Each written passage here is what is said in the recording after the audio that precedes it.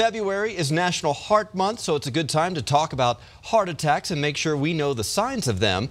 You may know that chest pressure and pain in your arm, but did you know the symptoms are typically different for women?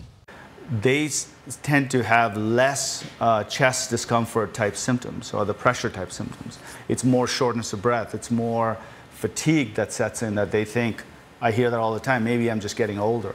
But that could be a symptom of, lack of blood flow. So Dr. Vijay says it's simple. If you feel something, say something. He says if you have any pressure or ache, especially between your waist and your jaw, call your doctor.